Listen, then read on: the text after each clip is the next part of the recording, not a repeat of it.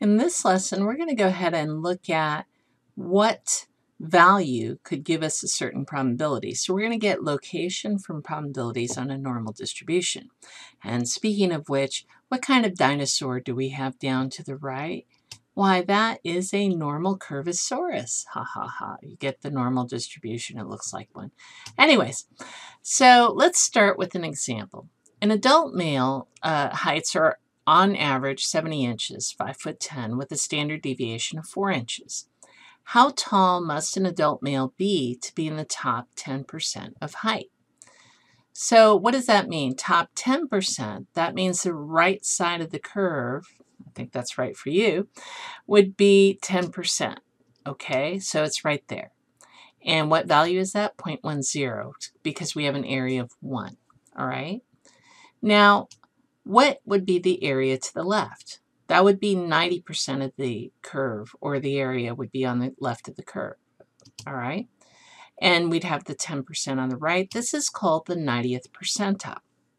So what we can do is we can actually go backwards on the table, and instead of using the row and column headers, we're actually going to look at values in the table. So let's go ahead and show you what that means. So here's a table that's in your notes, and if I look for 90%, 90% is down on these higher values here, and in fact it looks like it's somewhere about probably right there. Okay, so what z-score would give me the 90th percentile? It would be 1.2, and since it's in the 0.08 column, 1.28. So that's the z-score. So now I can tell you that the z-score right there is 1.28, which means if z is 1.28, and I know z equals the value minus the mean over the standard deviation, I can just go ahead and substitute in. I know 1.28 from the table. I don't know what value gives me the top 10%. That's what I'm looking for. We'll call it x. And the mean is 70. That was given to us, and the standard deviation is 4. I can put a 1 under the left side, and you're probably used to cross multiplying.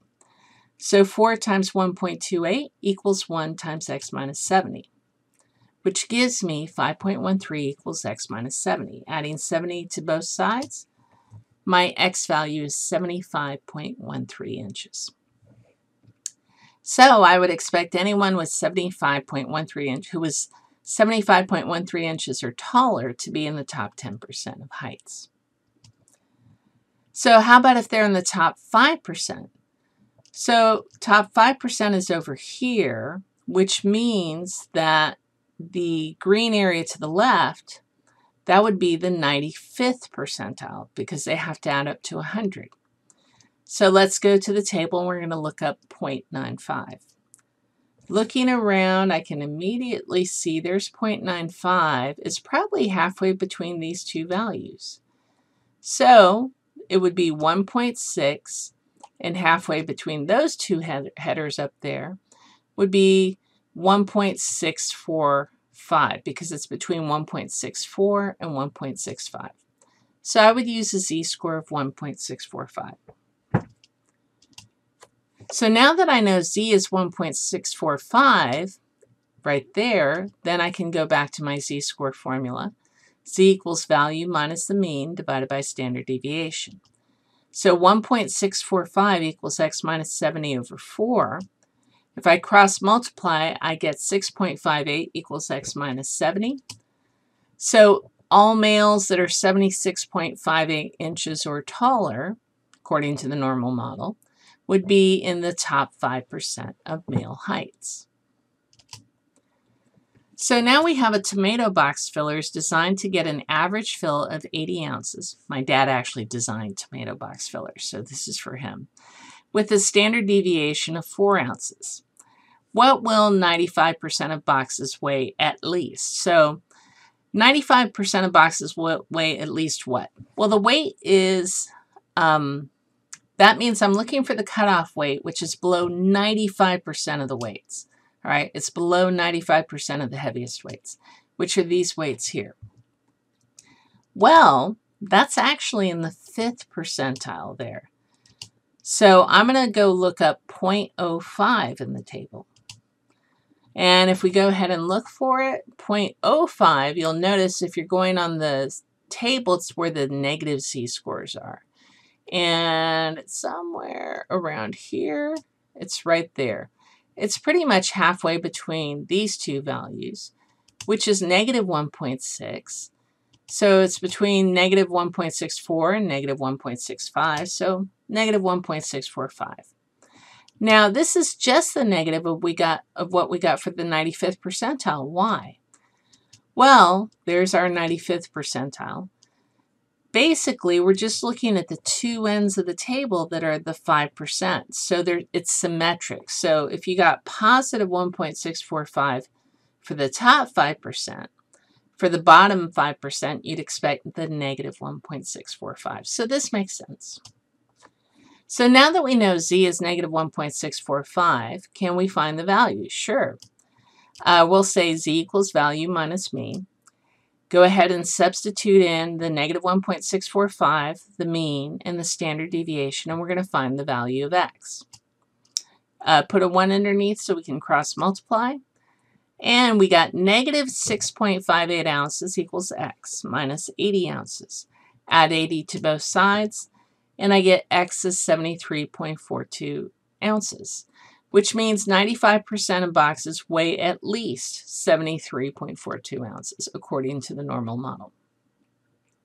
Now, let's say the company wants to have 95% of the boxes weigh at least 76 ounces. Well, that's a little bit more than the 73.42 we had just now.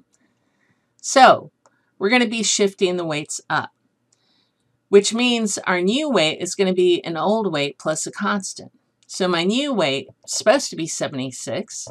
My old weight was 73.42. So my constant, I'm shifting all the weights up by 2.58. So what does that mean do to the mean? Well, we're actually going to say the new mean equals the old mean plus a constant. Remember when we talked about shifting data, when we add a constant, that does affect the mean. So my new mean is 80 ounces plus the 2.58 ounces, which means it's 82.58 ounces. So we increase the weights up to that.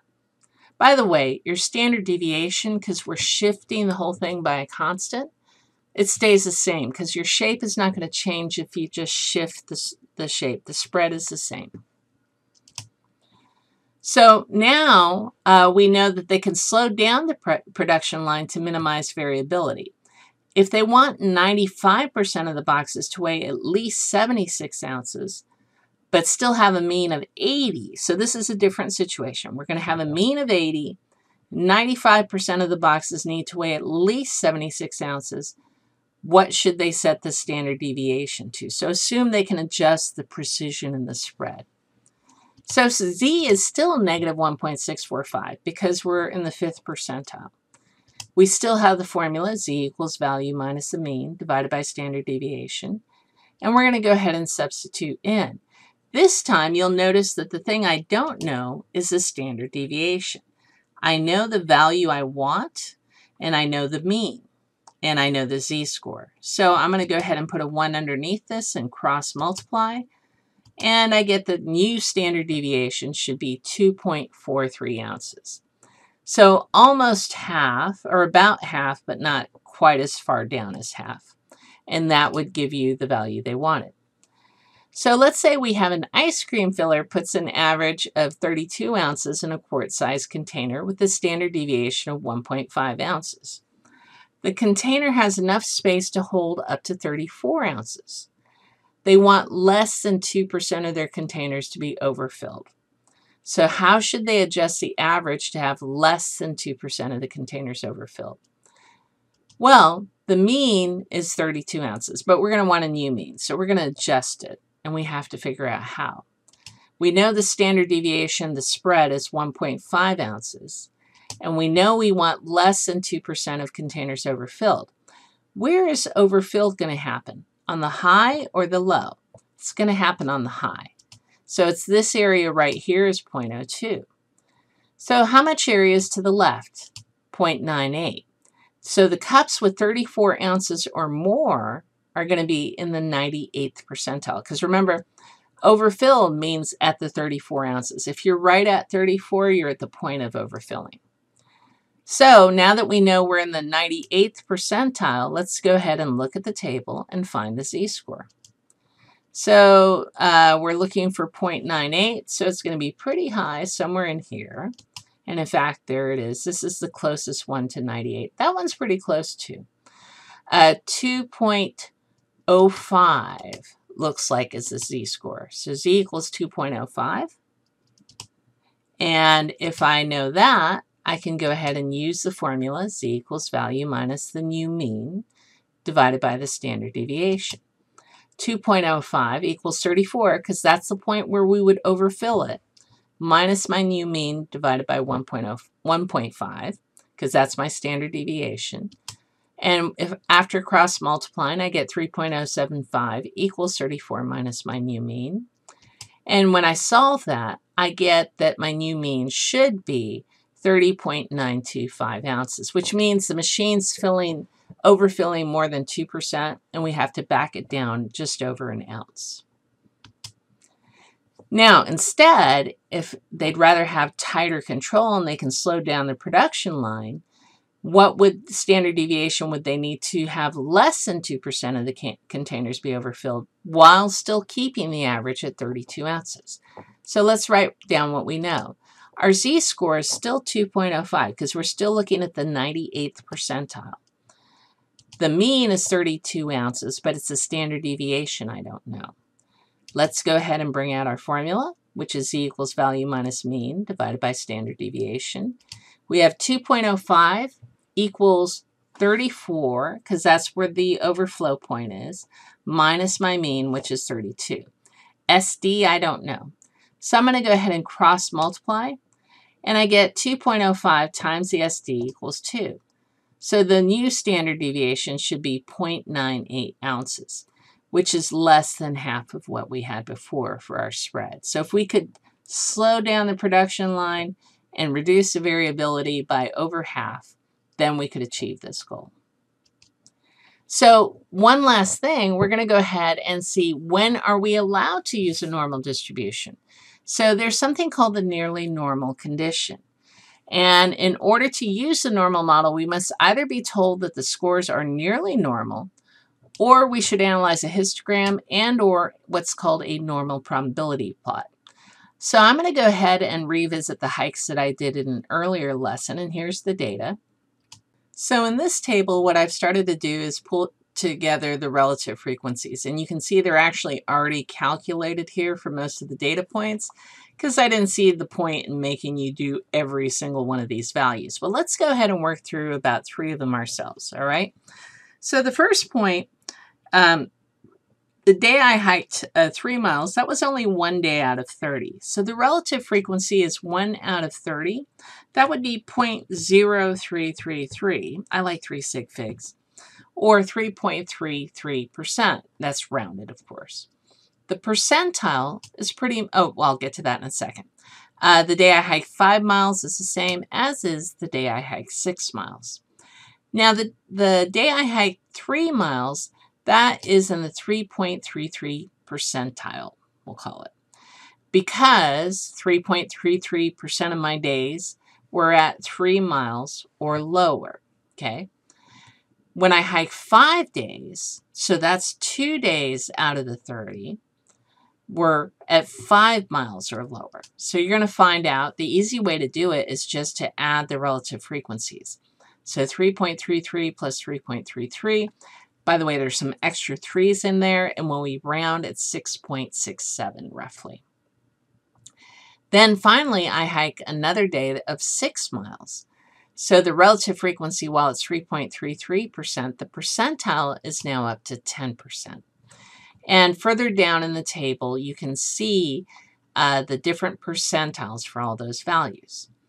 So to find the expected z-score, what I'm going to do is pull up the table for these percentiles, which is right here. 3.33%, so that should be pretty low. I want 3%. There it is. That's close to 3.33%. and that's like negative 1.83. Then I'm going to look up 6.67%, which is roughly here, or negative 1.50. Finally, I'm going to look up 10%, and that would be closest right there, which is at negative 1.28. And so all these other values that I have here, I went ahead and looked up the percentiles for it on a table and put them in and updated, except for one, the 100 percentile. So basically, we can assume when you're at at 100 percentile, it's at 3.5. And if for some reason you're at the 0th percentile, we'll use negative 3.5. That's just a guideline. So for the distribution to be considered normal, if we want to check it, the normal probability plot should be linear, and I'm about to do one. And the histogram, ideally you should also plot that, should be symmetric and bell-shaped.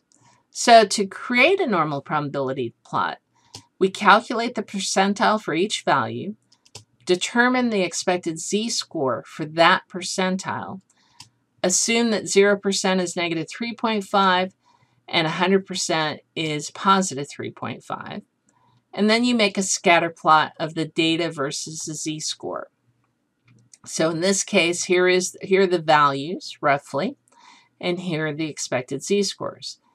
Then you graph to determine if the distribution of miles hiked is approximately normal. So it should be linear for a normal distribution, but this one clearly has some curve to it. So this is not a linear plot.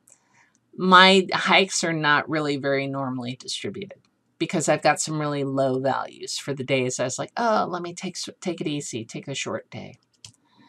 So what can probability plots look like for different density curves?